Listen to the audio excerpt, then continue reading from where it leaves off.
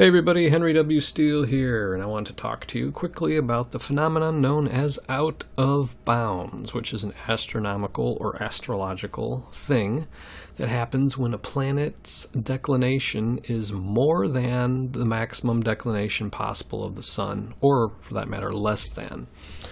Now here, let me give you some examples of it really quickly. Let me go ahead and restrict everything except for the sun, for starters.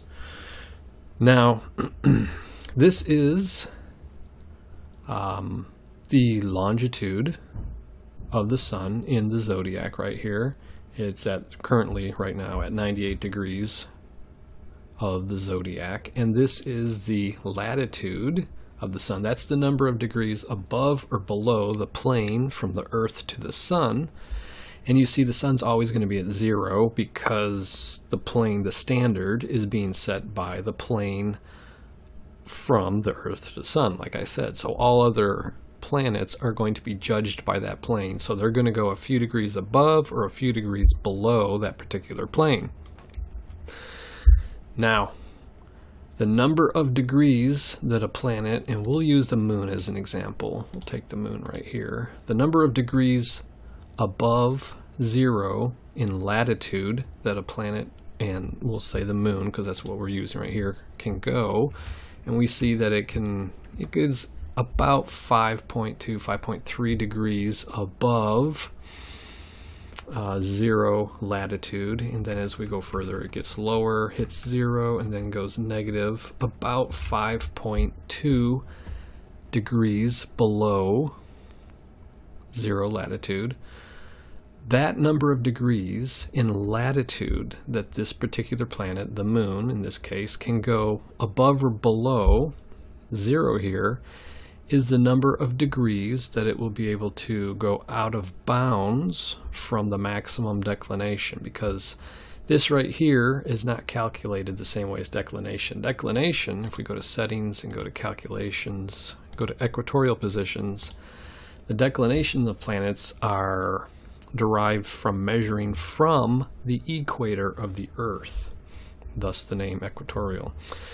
But anyway, so what we have here, if you notice all of a sudden, the sun and the moon have much larger numbers here. The sun can have declination because it's being measured from the equator of the Earth now, and we see that the maximum declination that the sun can have happens right here at the summer solstice point, which is the cusp of Cancer right here, the line between the 3rd and 4th sign of the zodiac, Gemini and Cancer, or where the sun's at 90 degrees in the zodiac. That's maximum declination of 23.4 degrees. So the moon's maximum possible declination is going to be the sun's maximum possible declination of 23.4 degrees, plus that 5.2 degrees that we saw in latitude that was the moon's maximum latitude. So that's going to be a maximum of about 28.6 degrees maximum declination that the moon will go. So anytime the moon is past 23.4 degrees or 23.5 degrees, the moon's going to be considered out of bounds anytime it goes above that in declination or below that in declination. But that only happens at specific times, and I'll explain that in a second here.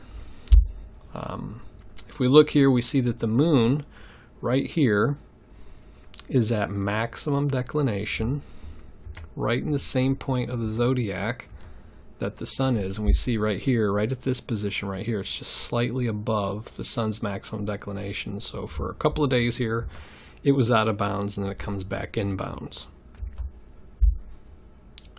So what's happening is, let me go to restrictions and turn on the north and south lunar nodes.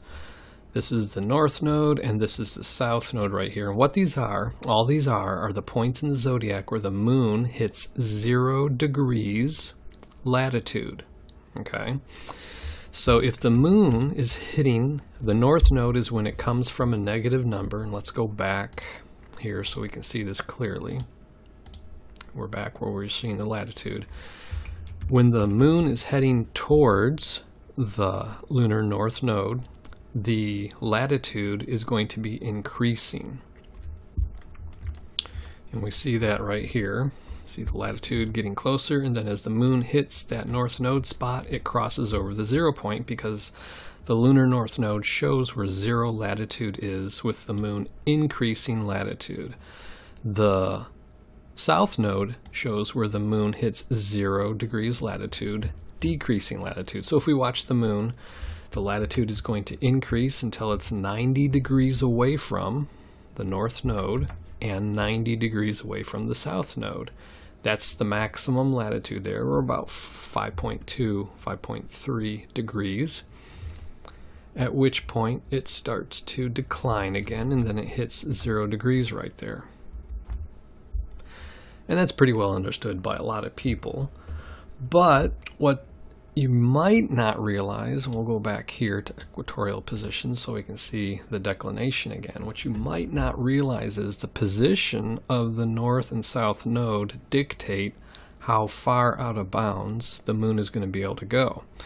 Now the reason for that is all planets will see maximum declination somewhere in these two signs because it's being measured from the equator of the Earth. And I'm not going to go into a lot of details about that because you can actually look that up online to much more in-depthly understand why the maximum declination occurs right here. 0 declination is always going to happen around here, these 2 points, a maximum here, minimum there. Okay, so what happens is if the north and south node are on the points where there's maximum declination and minimum declination, that means that the moon is going to be at 0 degrees latitude, or latitude, make sure I get that right, when it's at the point in the zodiac that it will be at maximum declination. So in other words, because the nodes or the 0 latitude points are right here in the zodiac in the maximum and minimum places, it's going to be 0 extra degrees on top of the 23.4 degrees that the sun sees. So to better understand this, we're going to go forward in time a bit to where the north and south node, let's match these up, are now at the points where declination is at 0. So if we look at the sun, when the sun reaches the spring equinox or the fall equinox, it's at 0 degrees declination right there. And the moon now has its nodes at this point where the sun's at 0, the moon's now at 0. So the moon, as it goes past the north node right here, watch the moon's declination. It's at maximum negative here, and see how it goes out of bounds. Well, now right here, the moon's latitude is at 0 when the declination is 0. So when the declination's at maximum, or 90 degrees away from the 0 point, the moon's latitude is also going to be at maximum. So we have the maximum out of bounds possible for the moon, anyway, when its north and south nodes are at the equinox point. Okay, so there's going to be a point in time, because it takes over a year to travel through a sign, the north node does, because it's an 18.6 year cycle. So like a year and a half or so. So it'll be years, like right now at this point in time, because this is 2025, excuse me. At 2025, we'll have the moon's ability to be at maximum out of bounds declination, as shown right here. But right now, if we go back in time to where we are right now, which is approximately May, June, we're actually close to there. Today's the 29th. We're very, very close to where the nodal points are at 0. Or I'm sorry, the nodal points are at maximum minimum, which means the moon's latitude will have an extra 0 degrees. Hopefully that's clear and not confusing you too much. But the point is, Right now, at this point in time, and for months before this and for months after this, the moon will have next to no out of bounds. It will spend the least amount of time possible out of bounds, okay? And then several years from now, about 5 years from now, we saw, when the nodes are over here, we're going to see the moon have its maximum amount of time spent out of bounds.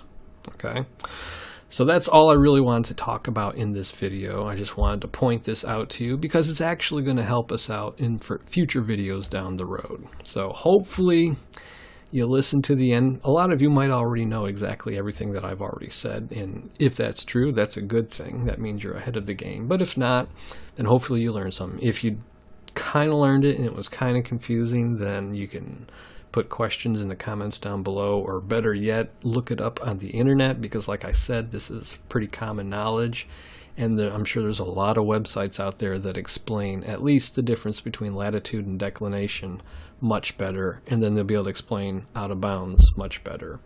But I did want to point out the fact that the moon goes through periods of time where it spends a very long time with next to no out of bounds, and then it spends periods of time where there's a lot of time spent out of bounds, relatively speaking.